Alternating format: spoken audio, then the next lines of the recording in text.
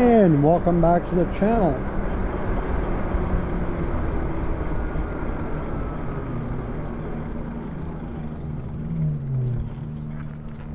So in this video I want to talk about e-bike companies. And e-bike companies, they want to get our attention. If you want to get our attention, here's how to get our attention. Okay, first of all, I think when you look at the price of e-bikes, I mean, there's a wide range, right? You can even get below $1,000, but most of them are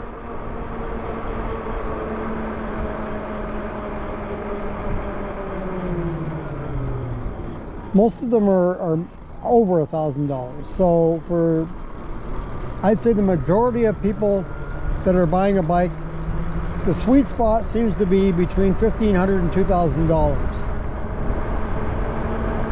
That's what most people seem like they're willing to pay for an e-bike. I mean, some people go higher, I've gone higher. And some people, there's no way they can even go that high. That's fine. But in general, I'd say the $1,500 to $2,000 is probably the price range that a lot of people are willing to go. So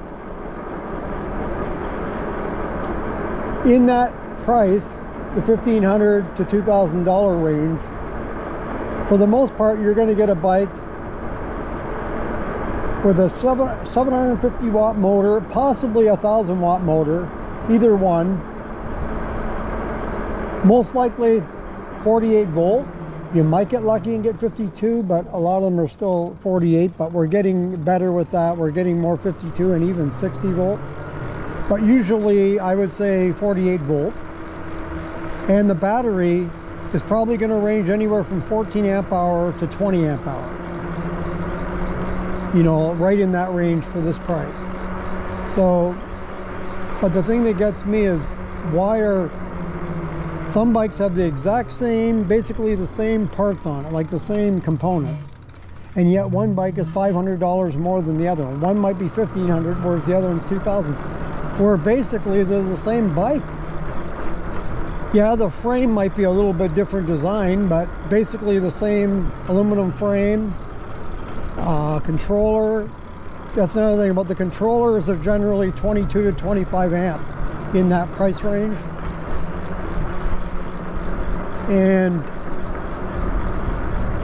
so it really gets me that why are some $500 more than the other, kind of thing. You know, I'm just using that as an example. Some will be $1,500 and some $2,000. Why is that? And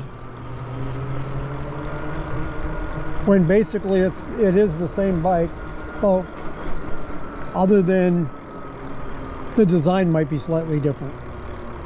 One might be also like a step through versus a step over bike, you know. So that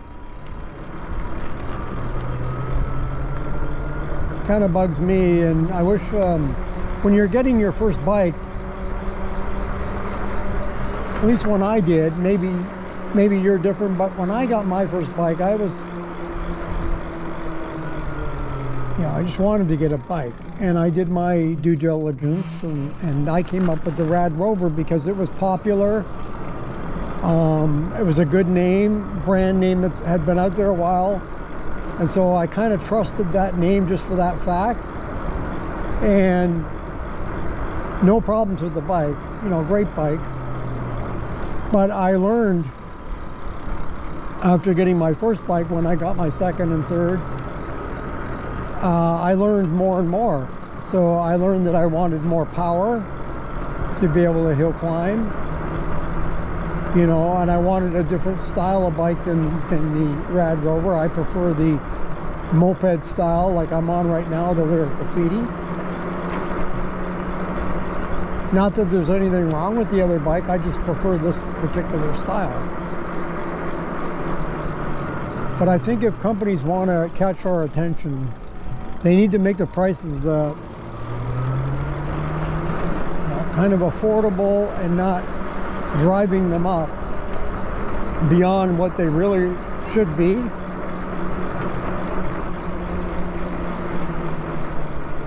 I find myself, if I'm buying a new bike,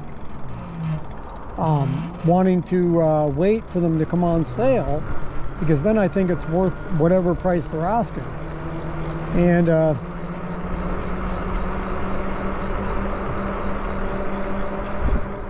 for example, if there's a bike out there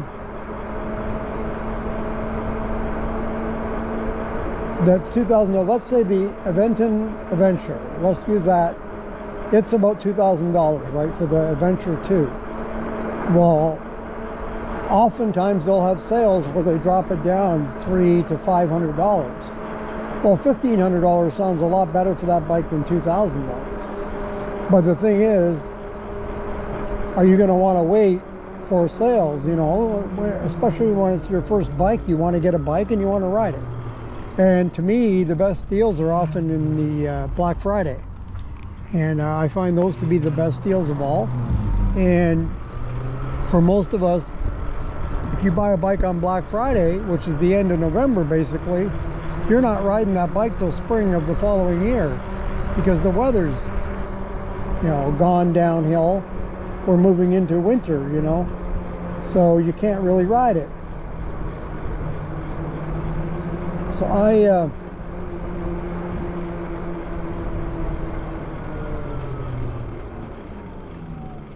I wish prices were just a little bit better and more affordable for people, because the first thing I get asked about any bike, how much are they? And then you tell them and they kind of give you that old wave, like, go on with you, you know, that's too expensive. You know, I'll say $1,500 to $2,000, but I'll say you can get a, you know, a little bit lesser one for $1,000. I wouldn't want to go much below $1,000 though. And they just kind of like give you the old wave off, you know, like that's too much. So they are a little on the pricey side, I will say that. And if they can put them on sale and save you $500 and all that, then why can't they just be that price all the time? I think they can.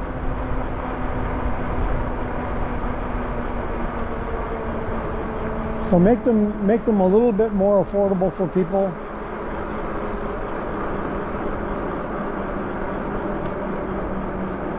But if anybody asks me, you know, like,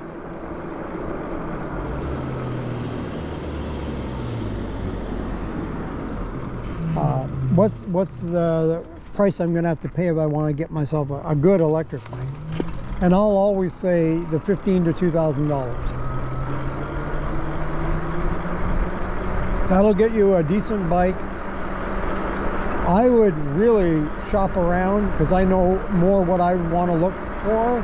But if you're a first-time rider or a first-time buyer of a first bike, you may not look for the same stuff that somebody who's experienced riding one or two or more bikes before. You know, you get the feel for the bike. I mean, it'd be nice if we could just try tons and tons of bikes. Then you could tell. I could tell pretty quick if I was comparing bike A to bike B. I think which one I like better, because you could do a quick ride and tell, but I think you probably need the bike for maybe a good week to give it a good run, test it on hills and whatever, you know, whatever your situation is. Maybe you don't have hills where you are. I'll tell you, if you don't have hills where you are, you're really lucky, because then you don't have to worry about trying to get a bike that's got, you know, a boatload of power. You can get just a nice smooth, you know, like, you know, if you like the style of a Super 73 and you don't mind paying $4,000, I guess you could buy one of those, you know. But if you got any hill climbing, then you got to start looking for power, and if you're going to ride long distances, you're going to have to look for a bike that has good range or a bigger battery, and so that's going to also cost you more money. Let me know in the comments below what you think of that, and what would get your attention from bike companies. I know the first thing that I look at with a bike first is the look of the bike. Is it my type of bike? You know, does it look nice? And then I start looking at other features that the bike has. And now, of course, we all look at the price, right? And sometimes just a quick look at the price and we're turning the page, you know, kind of deal.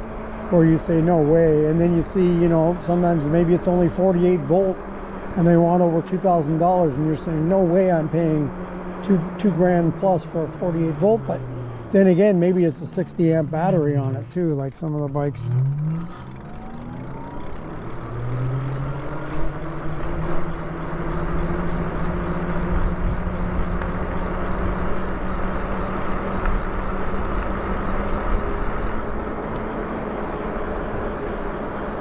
And that's going to do it for another video here on the channel. If you like this video, hit that like button.